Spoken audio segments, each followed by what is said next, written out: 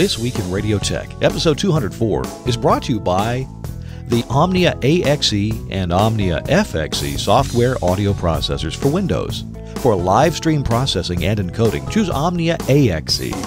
For file-based processing and encoding, it's Omnia FXE. Both give you precise Omnia audio processing and real Fraunhofer encoding. On the web at omniaaudio.com. Kirk has a transmitter problem related to operation during FM antenna icing conditions. Between Chris Tobin's help and ideas from the TWiRT chat room, I think we've got a solution. Plus, Chris Tobin explains how transmitter muting and safety lockouts are used in multi-transmitter master antenna sites. Hey, welcome into This Week in Radio Tech. I'm Kirk Harnack, your host, and so glad to be here. This is our 204th episode. So we've been going strong with this for about 4 years. Holy moly. This is the show where we talk about broadcast engineering, radio engineering more specifically, audio, RF, all the techniques, the coded audio, streaming and all that, from the microphone to the beacon at the top of the tower. Someday I'll get my beacon back in the shot here. It's kind of bright, but I'll get it back in the shot.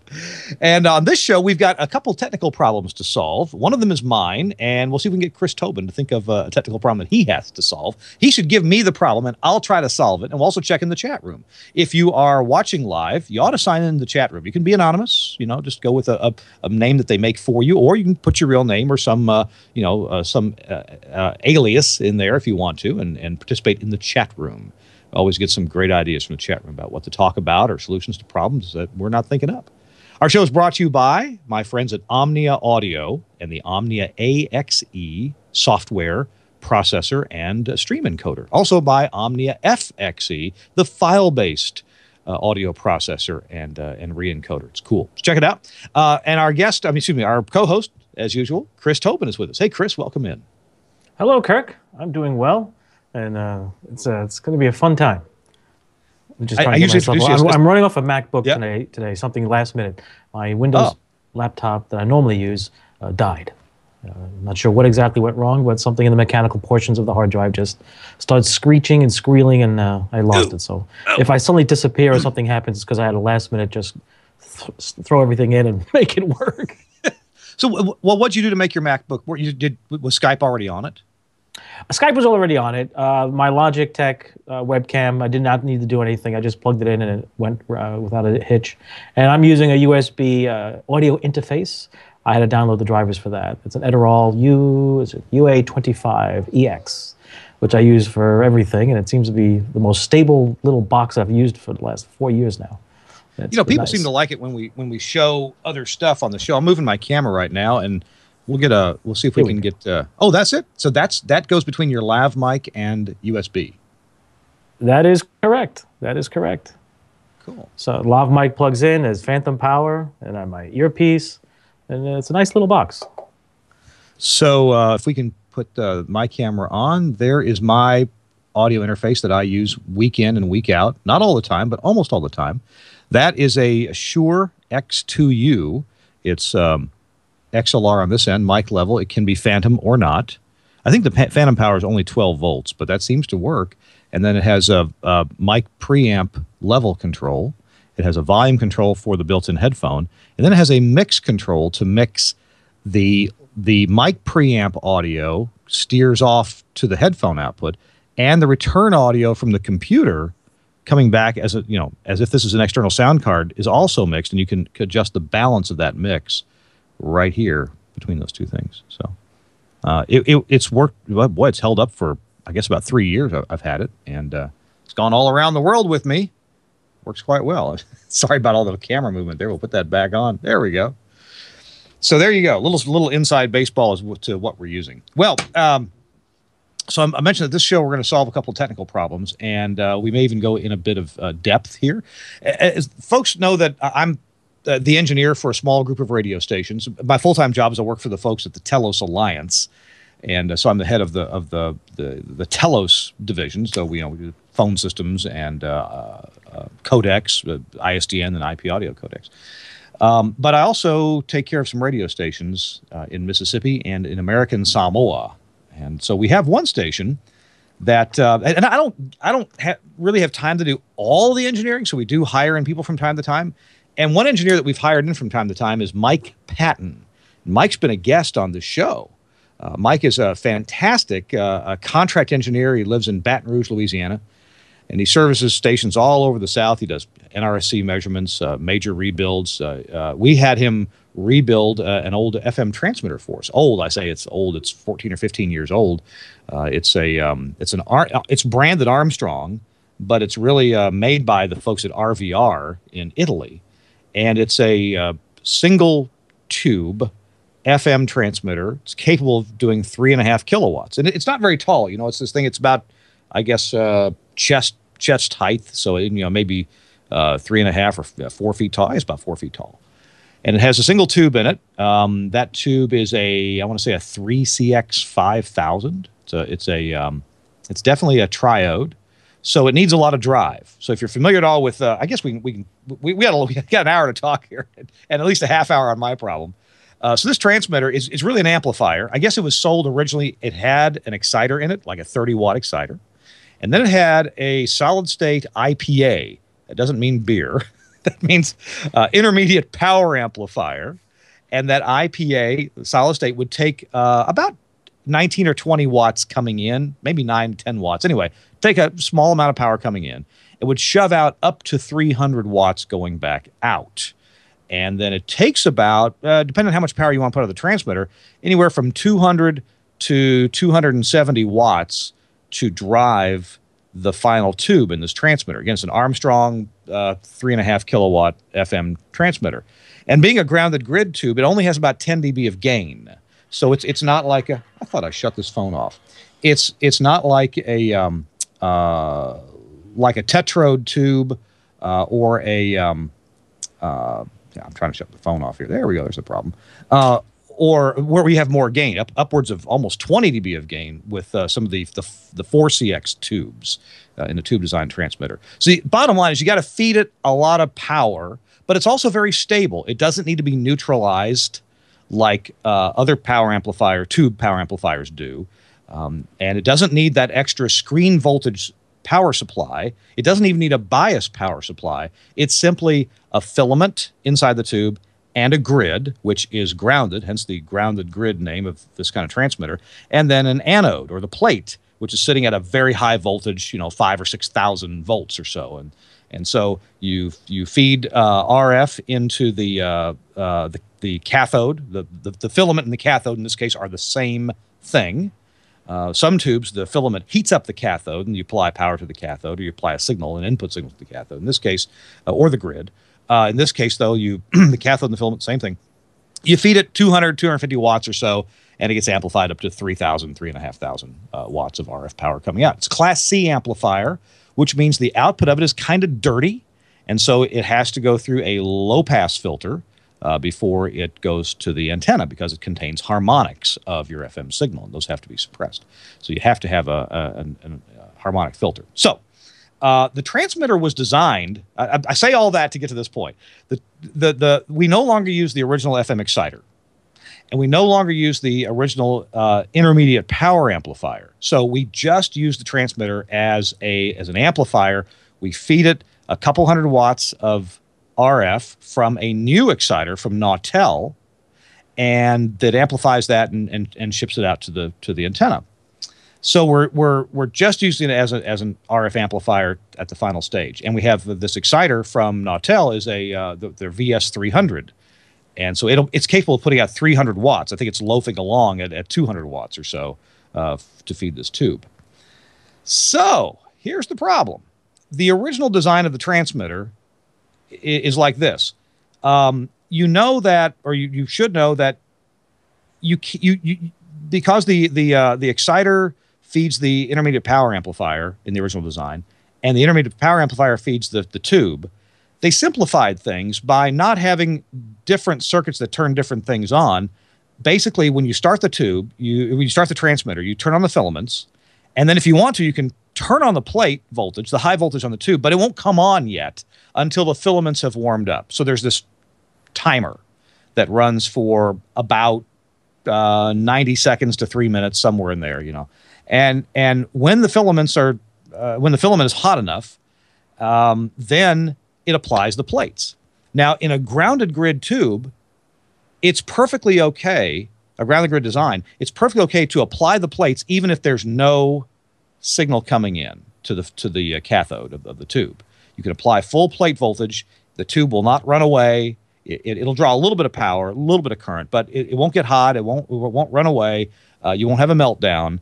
And then after the plates have come on, or when the plates come on, another relay is closed that applies AC power to the intermediate power amplifier and to the exciter. Now, that's the original design of the transmitter. So the intermediate power amplifier, it comes up in a second or two. It's ready to go. But the exciter takes time. The exciter has an oscillator circuit that has to come up. It has to lock in to the right frequency and start modulating. And so the exciter typically would take 15, 20 seconds to start putting out RF power. And the original exciter design, and the Nautel one as well, doesn't just wham put on its output power. It ramps up. Once it's ready to go, once the oscillator's working and everything, the power output from the exciter goes to what you've preset it for. The original exciter had a digital control. Of course, the Nautel has a digital control, and it ramps up. So the net result is you turn the transmitter on, turn the plates on, 90 seconds later the plates come on, and at that moment, power is applied to the exciter and the IPA. The exciter, a few seconds later, it ramps up and comes on. And so the power going into the IPA ramps up. The power going from the IPA, of course, into the PA, the tube, it ramps up too. And so the transmitter just looks beautiful. I mean, the output power just goes like this. And there you go. You're on the air, and it ramps up all nicely. Well, when we pulled out the original exciter, we pulled out the original IPA, we put in the Nautel exciter transmitter because it'll do 300 watts. And we put blank panels, where the old stuff used to be. The Nautel sits separately. All this works, except we're following the same logic as the original transmitter design did. The Nautel exciter is not brought on until the plates are brought on. And via the original design, that ought to be okay. So the Nautel comes on, its power comes up, transmitter all comes up, everything's cool. Everything's fine as long as we don't have one of those unusual problems like ice on the antenna. If there's ice on the antenna, the transmitter tries to come up to power. It gets too much reflected power from the FM antenna on the top of the AM tower, and the transmitter, not the exciter, but the transmitter says, can't do this, shuts off. Shuts the plates of the transmitter off, the filaments stay going, the exciter goes off, and we're off the air. Now, we don't have any real good expertise at the station. We got a great general manager, but he doesn't know how to go into the menus of the Nautel exciter and reduce the power to which it could come up to. And so there's no feedback from the transmitter and its reflected power circuit back to the Nautel exciter to tell it to reduce its power. All there is power, AC power coming into it or no AC power coming into it. And if the transmitter's not on, the only place the Nautel gets its AC power to come up with is from the transmitter. So you can kind of figure out the problem here.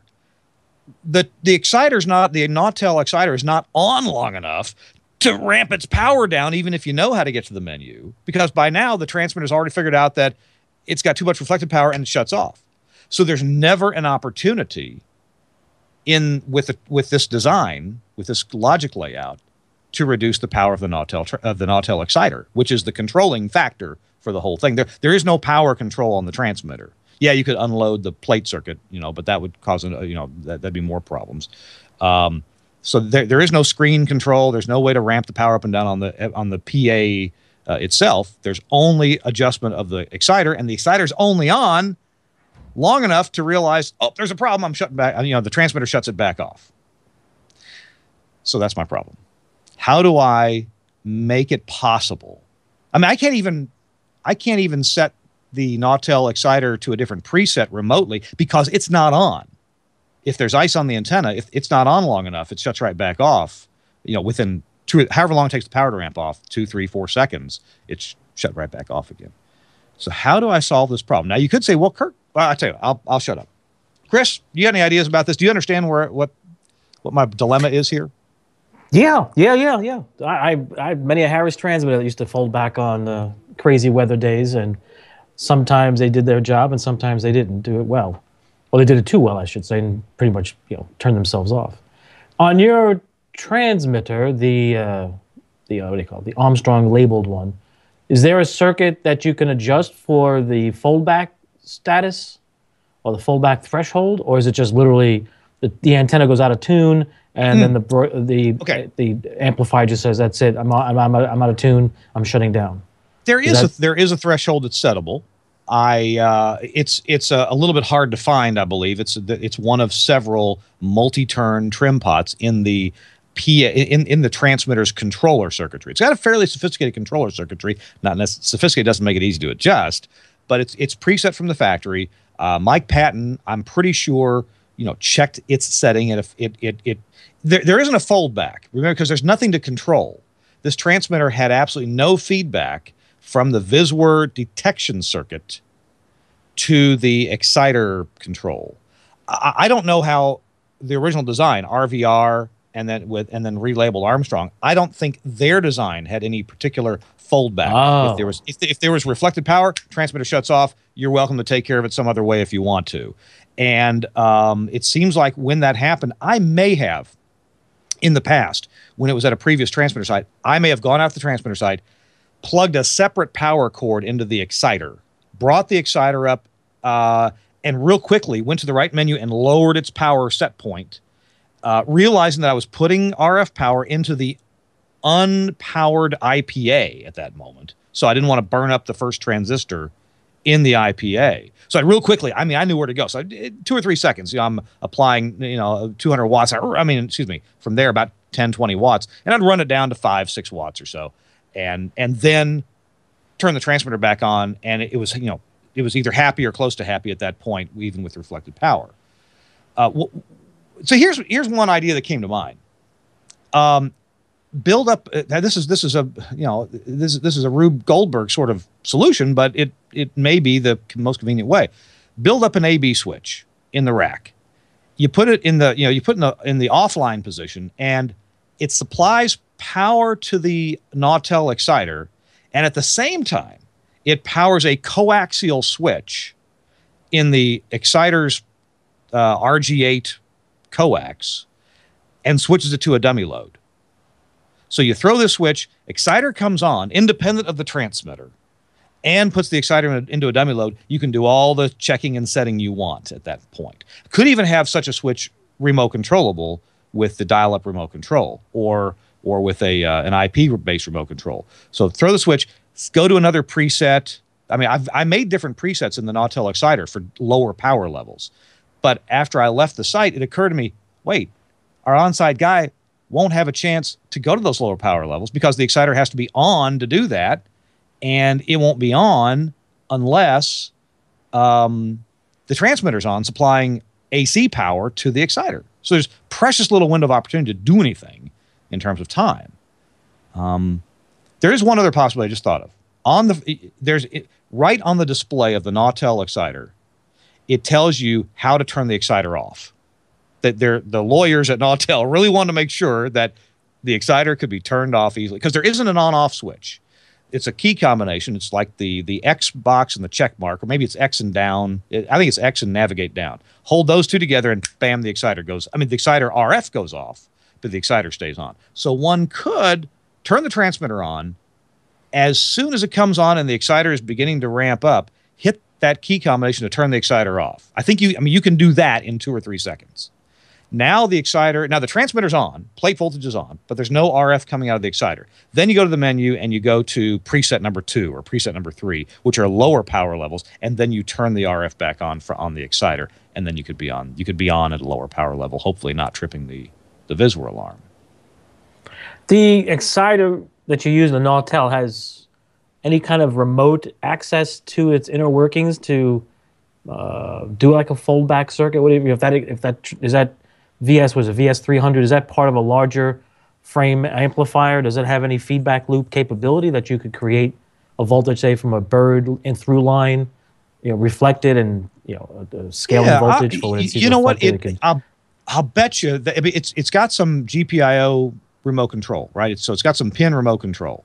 Right. I'll bet you that you can, and I think it's pretty definable. What I mean, some of them are fixed definition, and I think some are you can assign them. So probably I could take a VisWar signal from the transmitter and hit a button. But the problem is, as soon as the VisWar trips on the transmitter, power's off anyway. Power's off to the exciter anyway. And hitting a GPIO, hitting a GPI on the exciter, it's too late at that point. Well, you could take your thinking of the coax relay, rather than the coax relay being in the off position, have the coax relay energized in normal operation. When it loses power from the PA, the energized position goes to de-energize, which automatically puts the dummy load across the output of the exciter. But the exciter still has power coming from a different source. At that point, your GPIO or whatever other device could be used to alter the power RF. And then you can use an IP-controlled power strip of some sort to turn back on the PA after you've determined that your RF amplifiers and the exciters at the level you need for because of the weather conditions. By the way, in the chat room, Arnie Carl has made a few things. Climb the tower with a hairdryer, easy. Or you can, a very popular technique that's used a lot by antenna manufacturers for installations in the Northeast has always been the antenna is slightly detuned during normal weather conditions, nice sunny days. And then as the icing condition occurs, the tuning of the antenna moves more towards center, so the PA doesn't go out of tune or stays within the window of tuning. Or you can broaden the tuning on the PA a little bit to accept that change in antenna change. What do you call it? AM noise might go up a little bit, but that I remember years and years ago working with a couple of continental sites, and ERI antennas were designed that way. We did some measurements and said, wow, our antenna is mistuned. Called up Tom at ERI. He's like, yeah, that's intentional, and here's why. And it worked. I have to say, we had icing conditions where you could see a half-inch of ice on those rototillers, and the transmitter didn't like it, but it stayed up because it sort of went into the tune frequency rather than way out of tune. It had farther to move before it caused a problem because it was starting out at the other end of being detuned. Oh, not bad detuned, but I mean, like you said, on normal sunny days, no ice on the tower, it's actually slightly detuned in the opposite direction that ice tends to detune it. Right. So if you start from the middle of being perfectly tuned, let's say a 1/4 inch of ice or a 1/2 inch of ice will detune it enough to cause a problem. But if you start off slightly detuned the other direction, and the specs are still fine, they're as good as any other manufacturer, then as your ice builds up, you go through perfect tuning in the middle, and then you come out the other end, and with up to a certain amount of ice, it's okay. Wow, well, then I guess the issue is your power amplifier is very narrow banded. I guess doesn't like that. Well, it's the antenna that's pretty narrow banded. It's if it is an ERI antenna, it's a ring. I think it's a ring stub design, or it may be a one of those helical designs. It's not a rototiller. I wish it was. I like those, but it's not a ERI. Well, Shively makes some nice ones also. The 6800 series is a very nice antenna, and they also, I believe, do the tuning slightly off. Jam Pro, I'm not sure of. I've used their antennas, but I've never had a situation in ice conditions to exhibit, to see how they operate. Not knowing the antenna design and a few other things, I'm not sure what else to offer up. But a feedback loop from, say, a through-line detector would probably be a good start, and use that voltage to try and tell the VS300, hey, I'm experiencing something, start throttling back. If the GPIOs are programmable, that's even better. But my real I goal don't know here, the VS300 without reading the manual to give you a better answer. There's plenty of ideas here in the chat room, and most of them involve some money. This is in Indianola, Mississippi. We can trade if we can trade some catfish for the solution, then we'll have a solution. But money is cannot be used to solve the problem, or at least not very much of it. Wenko says install a radome, and for those of you who may not know, a radome is a fiberglass lid tent covering over the antenna, so that when ice does gather on the radome instead of the antenna, that ice is several inches away from the antenna elements themselves, and therefore they don't couple as much, and so ice doesn't cause as much of a problem. Also, ice may have more trouble sticking to the radome than it does sticking to the antenna itself. So that's what a radome does, and that's certainly a possibility. But we'd have to buy radomes and get tower crew, and it's on a wimpy little AM tower, so I'm not sure. Radomes would definitely increase the wind loading. Somebody says fake out the VSWR detection, and that's a possibility. And if not fake it out, at least loosen it up a little bit. I wasn't there. I don't know at what VSWR, how many watts reflected does it trip. I just know that they had some ice a few weeks ago, and it was enough to make a trip, and so the transmitter was essentially off the air because I didn't have a way to tell the general manager how to reduce the power because there wasn't a convenient way to do it. Well, what you could also consider, give Armstrong a call and talk to the guys and say, look, here's my situation. I'm a financially burdened operation, and we're trying to maintain our week-to-week stuff.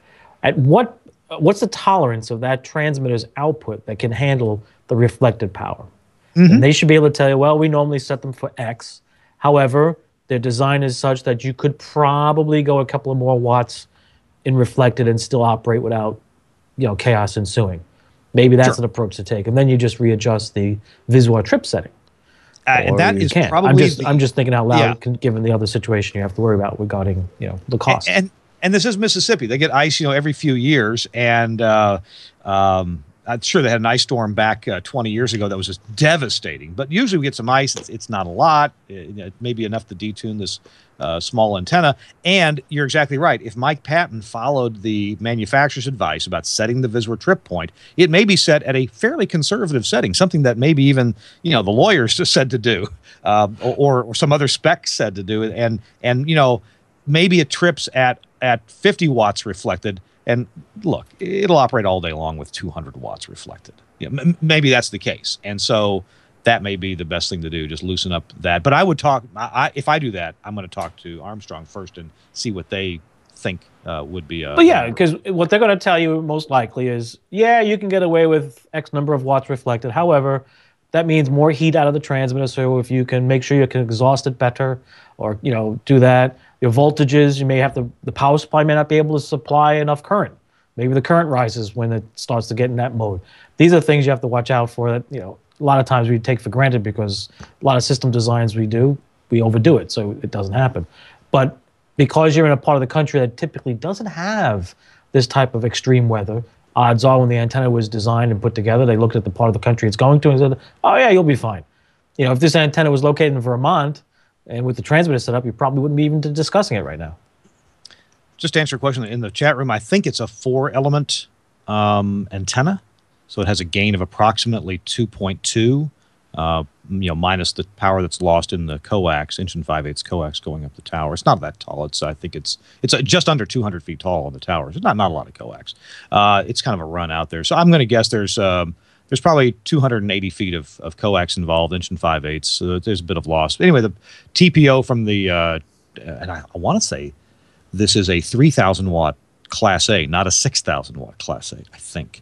So anyway, the transmitter's TPO, maybe 6,000 watt. The transmitter's TPO is right about 2,000 watts.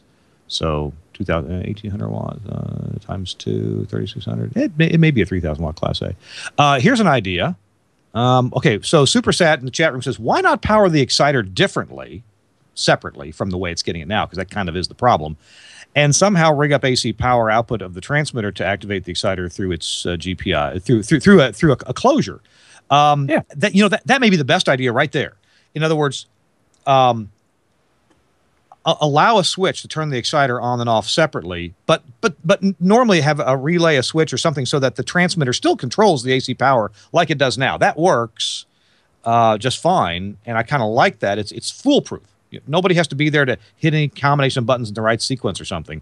But if I want to turn it on separately, I can. The only problem is that, and I would want to try to make sure that the exciter could not be powered up unless at least the filaments are on, so that it doesn't get, the exciter itself doesn't get too much reflected power from the transmitter. Remember, the output of the exciter directly feeds the circuit that feeds the cathode filament of the tube.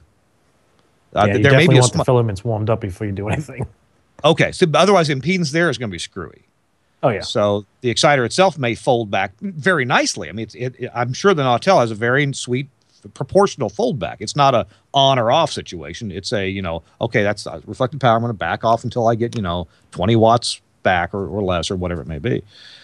So, yeah, if I could just power the exciter separately, but remember, there's nobody technical there at all. They may accidentally, if I allow them to power the exciter without powering the transmitter at all, they're likely to turn the exciter on and say, oh, it keeps folding back. It's not right. There's something wrong. There's red lights all over it.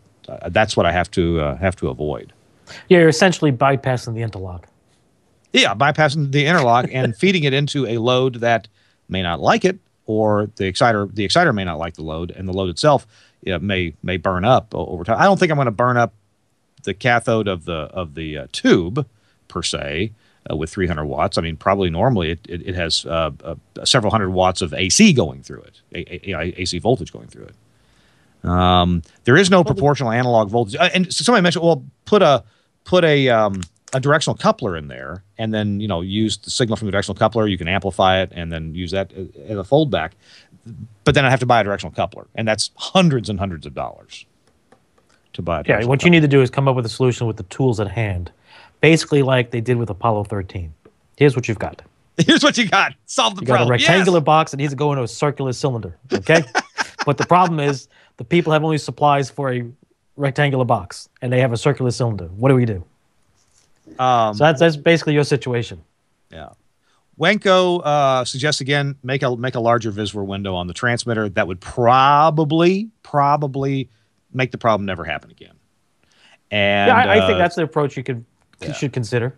That's and that approach involves no money, just a matter of turning a screw a few times to increase the VISWR trip point. But I would only do so. Is that advice? You know what? Not knowing the manufacturer's history, like some manufacturers of transmitters were very notorious for being conservative in their trip points, and over time everybody learned to say, oh yeah, you've got a BEX or you got a Harris this or a Gates so and so.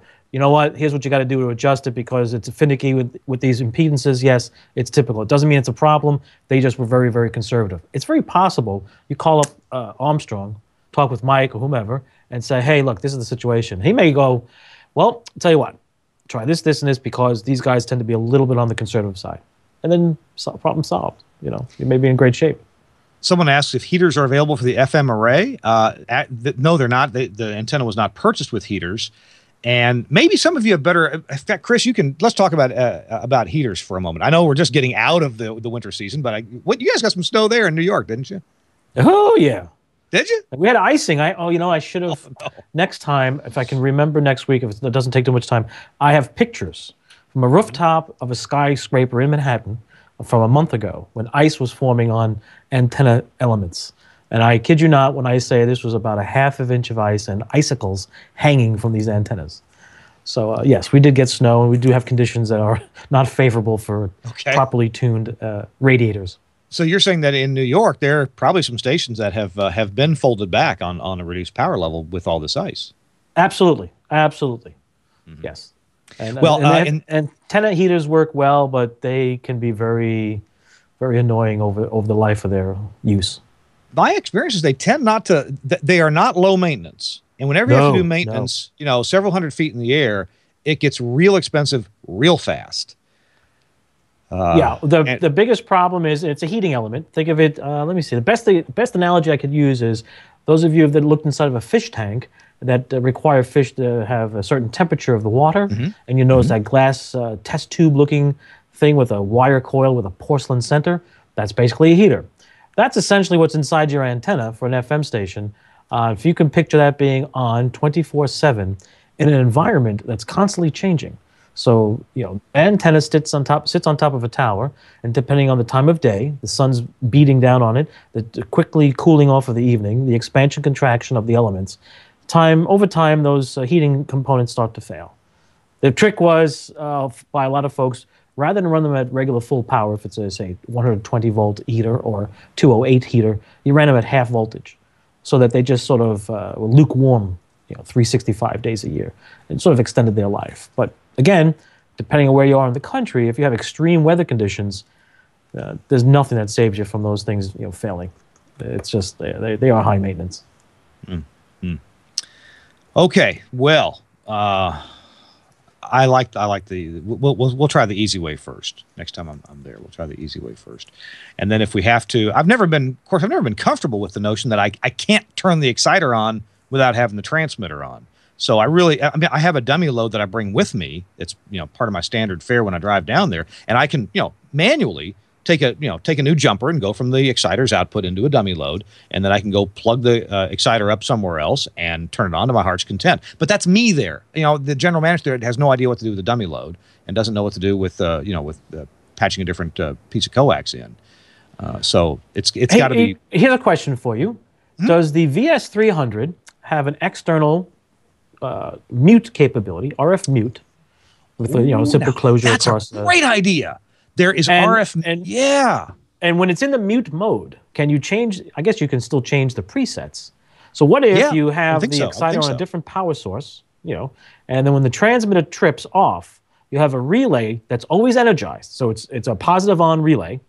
It's like a failsafe, like an interlock. Basically, the transmitter is energized, everything is happy, hunky-dory, everything's going along. Suddenly, the VISWAR trip occurs, transmitter shuts itself off. That relay, which was energized, now is de-energized, breaks the circuit that is the RF mute, and now the exciter is muted but stays on, and you can walk up to it and go, okay, preset 12 or 3, here we go, and then have a reset on the transmitter. You just power it back up. This station it's an FM. It's 24/7. It never goes off the air that we want it to.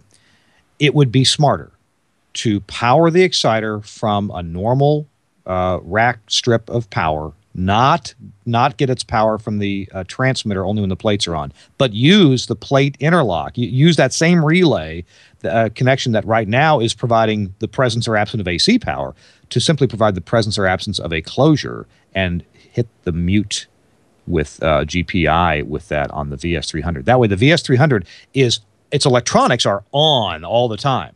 It's unmuted whenever the plates are on the transmitter. So when it's on but muted, yeah, you can change different presets. That's the way to go. Yeah, that was a design that Continental used on a couple of their early 10,000 watt transmitters and stuff, and people used to use it when there was an issue with the PA.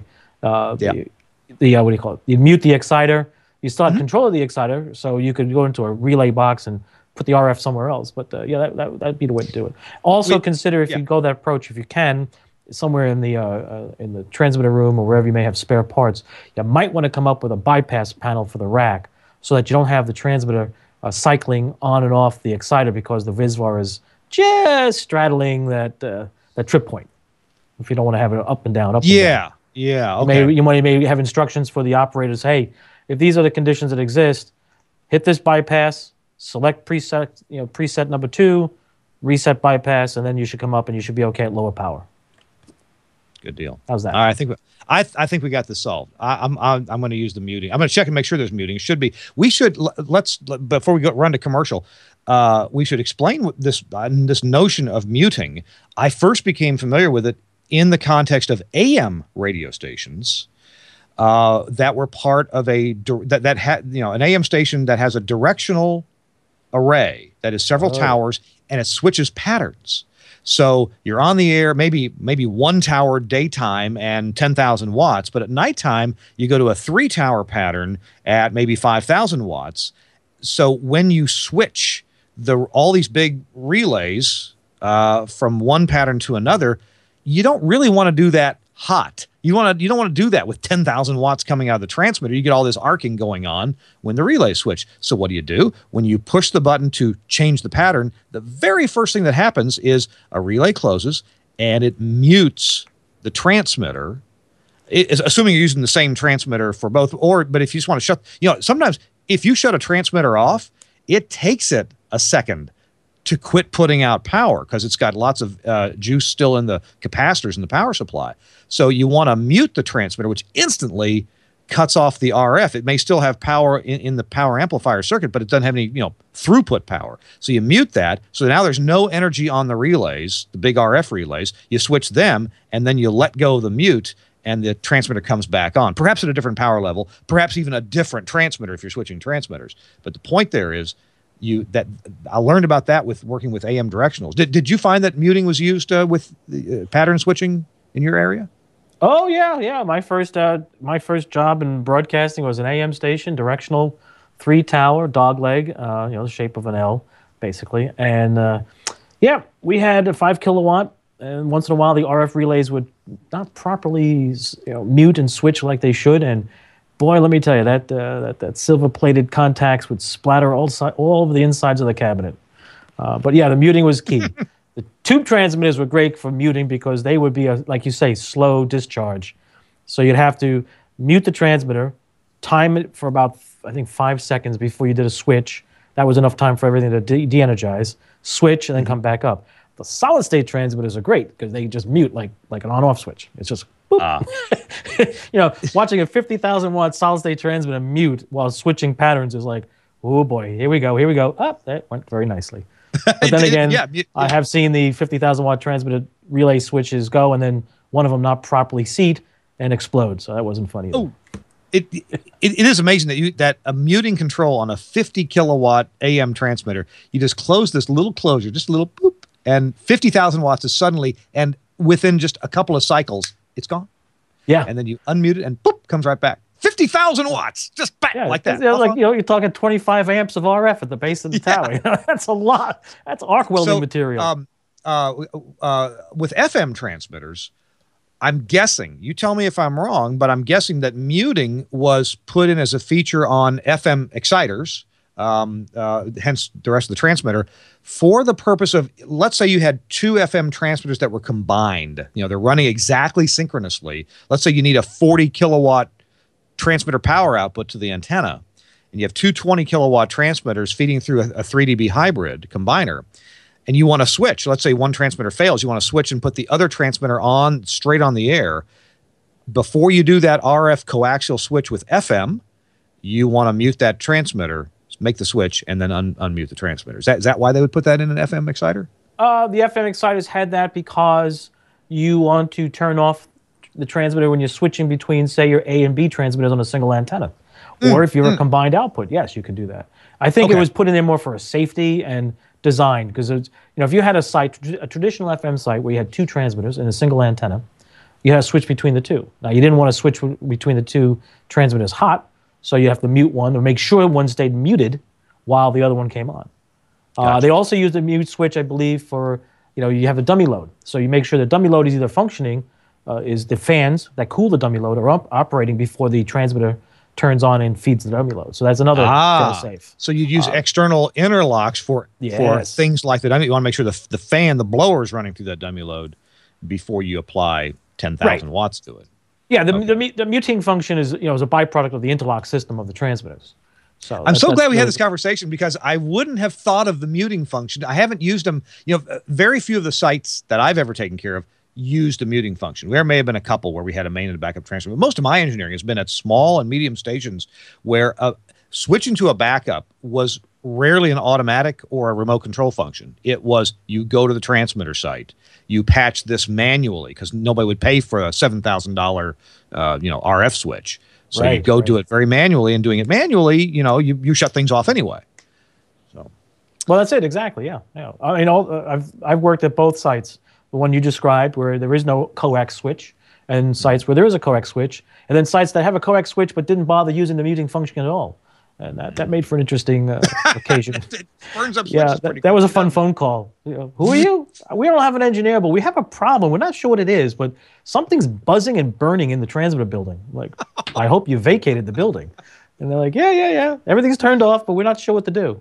There was a coax switch that didn't have a muting relay connected, and they switched between their 10,000 watt FM to their from the main to the backup, and never turned off the main. So the switch turned. It just spins, breaks the circuit to the antenna, 10,000 watt arc inside the coax switch, and now was just a pile of melted metal between all the contacts. It was an interesting smell, and when we popped the cover on that switch, there was some metal that oozed out of the shaft, where it spins, where you have the handle where you can do a manual control. Oh, yeah.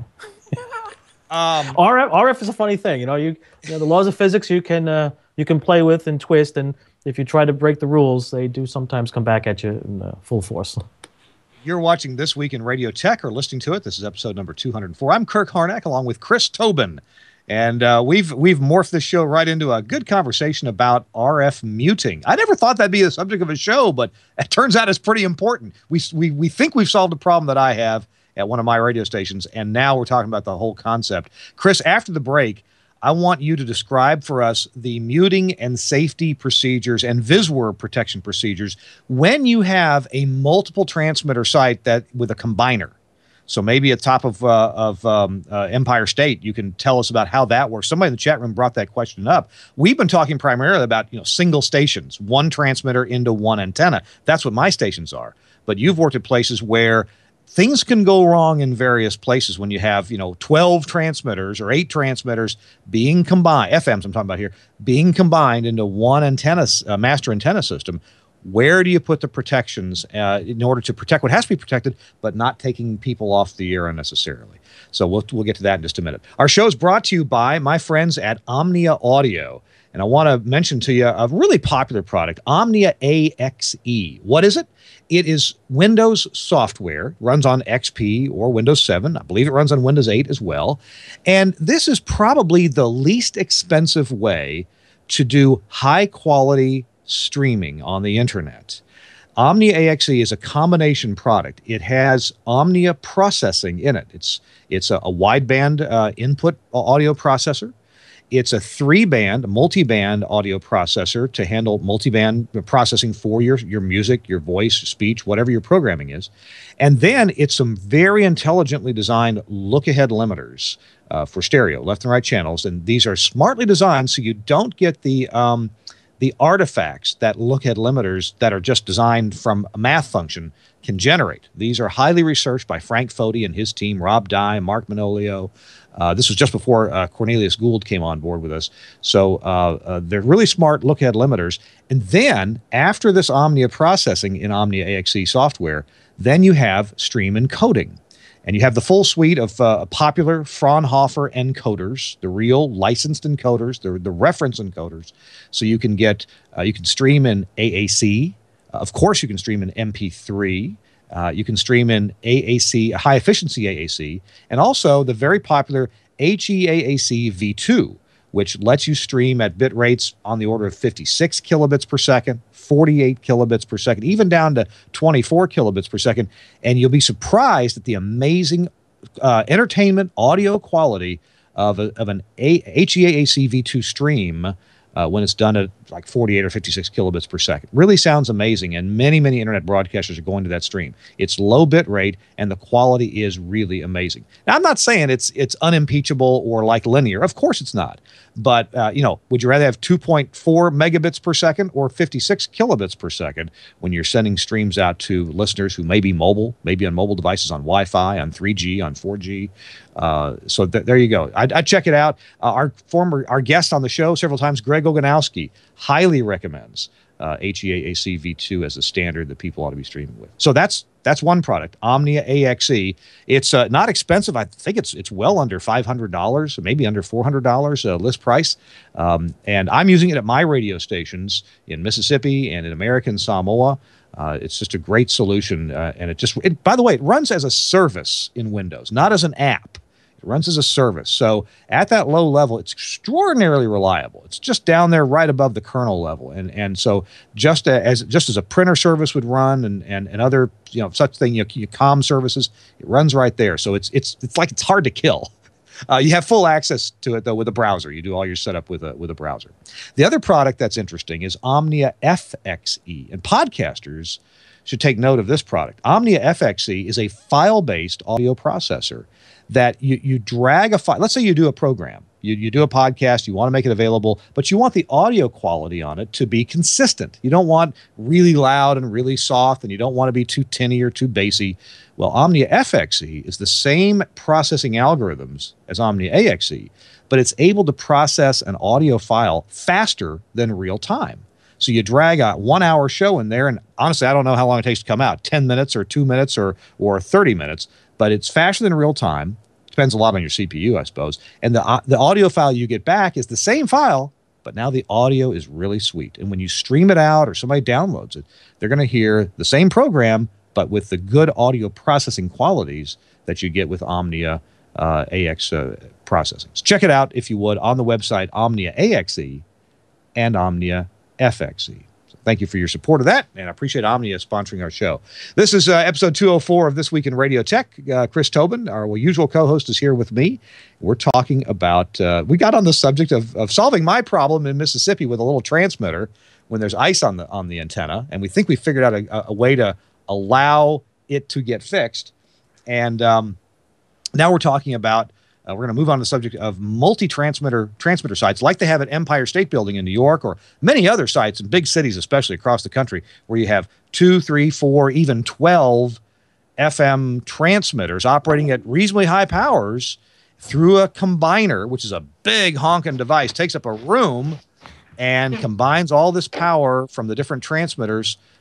Each transmitter, by the way, thinks it's all alone. That's the key here. A combiner lets a transmitter operate power into it without reflecting any back of its own or of the other stations. You can't just twist tie the outputs of transmitters together and send them to the antenna. That doesn't work.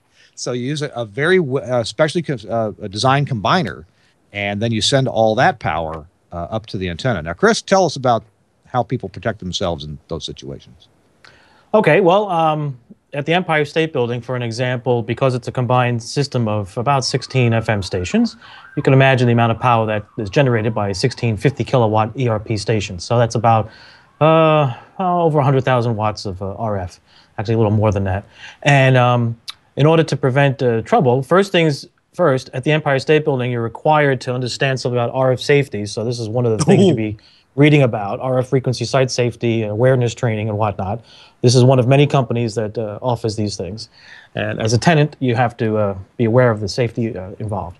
And in the case of Master Antenna, Master FM, what you would do is the procedures would be all the stations agree to a shutdown. Say I have to do work on my FM transmitter. My combiner, one of the filters in the combined system, is in trouble. Maybe it's detuned. Maybe it's suffered an arc. Who knows? Mm-hmm. Well, however, whatever the case is, that needs to be pulled out of the system. Well, there are ways to bypass that filter and let everybody else continue on, but you don't do it live. So what you do is you'd schedule a shutdown. And you can schedule a shutdown and switch to a backup antenna. And it's a very simple, straightforward procedure. It's not done all the time, but when it's done on the overnights. But when you do such a procedure as a shutdown of a multi-combined system, you have what's called the RF safety officer, or someone who's been designated the person who will do the following. Verify that there's a person at each of the room transmitters, the transmitter rooms themselves, to shut off the transmitter. If a person is not available to be at the transmitter because the radio station may not have the personnel for that reason, or the cost is involved, then the safety person has the ability to remotely shut off their transmitter using the interlock system. Okay. And then the safety person has to notify all of the operators. The safety person, maybe at a central location, maybe in the combiner room itself, or in the combiner room, the RF safety person is watching. He can shut off people's transmitters from there for safety purposes, right? Yes, yes. The interlocking system goes through the combiner room, and then as a monitoring point, you have several bird meter panel. I shouldn't say bird. You have RF watt meter panels that indicate power from all of the transmitters coming into the combiner system. There's also what they call the RF plunger. So if you can think of a coffee can cylinder-sized device with a handle on it and a rod that goes into the center, what that does is shorts out your feed from the transmitter into the combiner system in the event that the interlock system fails. So you have all these little plungers. I saw those. That's what they do. They actually short out somebody's feed. Right. So, and that hopefully the transmitter shuts off at this point, doesn't become an arc welder. Well, yeah, it's designed to basically fail safe, keep everything safe.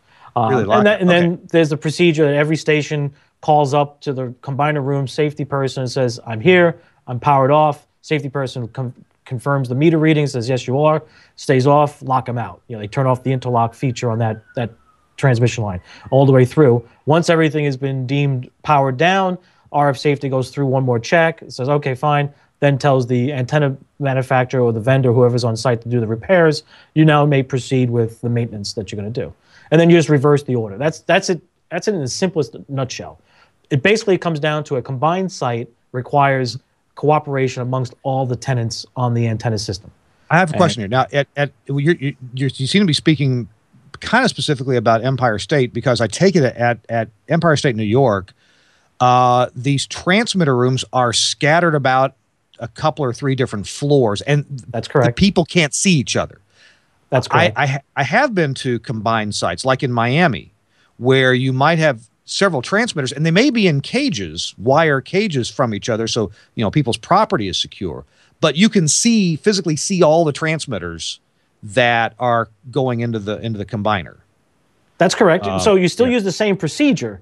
You may modify it. So you have a room full of transmitters. Okay, you're at a combined site. It's one big flat building. It's a single level, and you've got 16 transmitters in a room, and they're all sectioned off by, say, fences or cages, whatever you want to call it. You still should have someone visually verify that transmitter that's part of the system is powered off. Because remember, the local transmitter settings could have been altered. Somebody could have bypassed something you don't know. So you can look at the transmitter and say, oh, yeah, everything is off. Meanwhile, there's RF coming out the spigot and going into the combined, hybrid panel. So you still use the same procedure, whether you're on the top of the Empire State Building where you can't see everybody, or if you're in a room that has everyone in there. You still do the safety it's like if you ever watch movies with submarines or when the military, like an aircraft carrier, if you ever notice when a command is given to say change the direction of the boat, and they say 10 degrees down bubble for a submarine to go down, how many times do you hear that repeated? And why is that? That's because you have to make sure that once you make that command, the person who's going to execute it is confirming, yes, this is what we want to do. And then they respond back with 10 degrees down bubble. The person who said do it now gets confirmation back that it's been done. He knows what to expect. He moves on to the next thing he's executing. The same is true at RF safety. It's you climb a tower. You send somebody up to the top of the tower. You confirm they're there. They confirm that the power's been turned off already, so they ascend to the level that they need to work at. And when they're ready to come down, they contact down below and say, we're now descending. And then the guy at the ground level waits until he hears all clear and then tells the transmitter people, okay, you can power back up. And that's the same principle. So whether you're on top of a building, you're on a single level floor house at a transmitter tower, same procedure, just modified a little bit. The idea is not to assume anything. When you assume, we all know what happens. And in RF, it can hurt. So it's a little different. Yeah. Okay. But that's really what it comes down to, is just understand procedures. Say, hey, we're going to power down the 16 transmitters. Let's confirm. It's like, well, here's another example again for confirmation, authentication, if you will. You ever watch a space shuttle launch, space shuttle operations? Do you ever notice that the one guy in charge, what they call Capcom, Capsule Communications, he says, flight, they say, flight, go, health or bio, go. When they're saying that, what they're saying is, we follow procedures, everything's in order, you now can proceed to the next level for what you need to execute. So I'm the RF safety guy.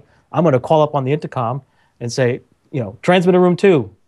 Oh, we're off. Okay. Transmitter room 3, 4, 5, boom.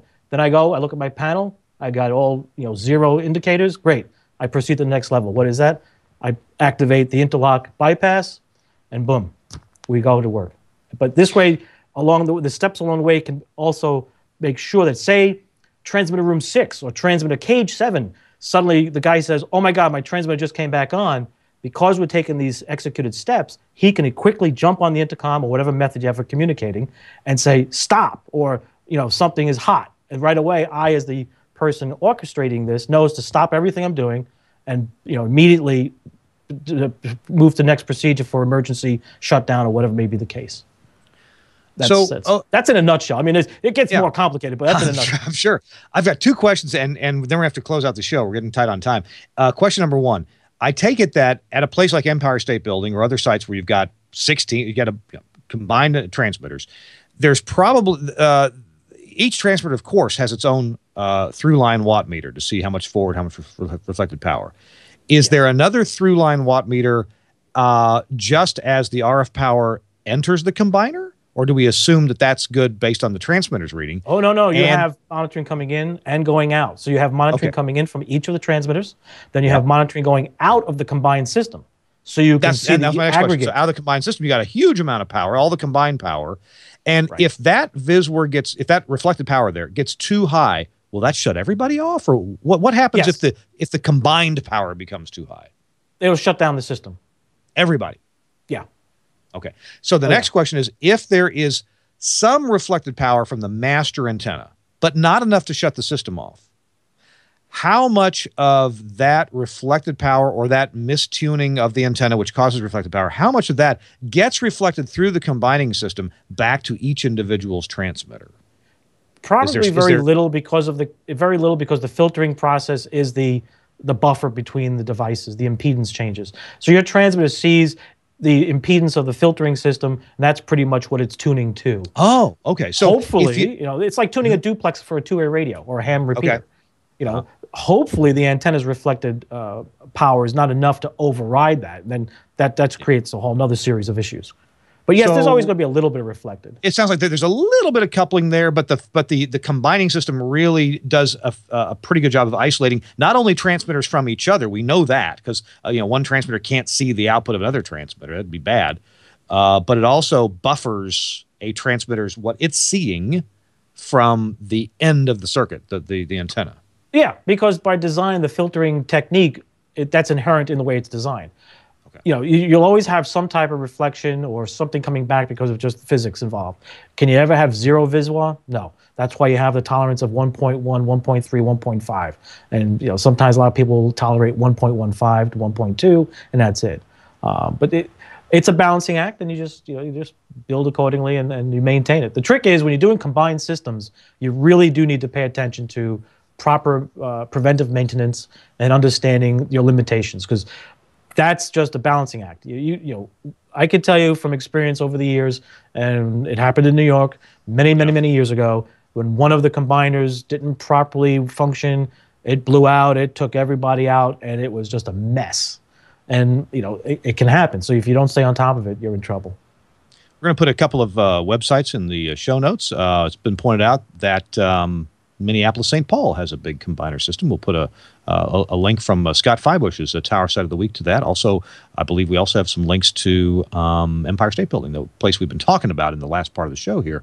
So we'll have pictures of that so you can visualize kind of what we're talking about. We got to go. Chris, This has been fun. I appreciate your participation and all the info and helping me solve my problem. Oh, you're welcome. Anytime. Our show's been brought to you by my friends at Omnia Audio and the Omnia AXE. Software-based, runs on Windows, audio processor and stream encoder.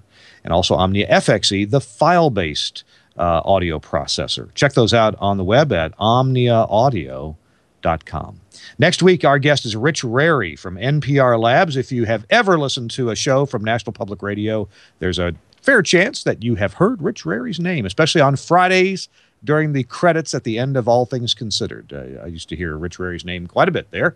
And so Rich is a real gentleman, a great engineer. He's going to be with us next week on This Week in Radio Tech. We're looking forward to the NAB show coming up in a few weeks. Our show on Thursday during NAB, what is that date? April the...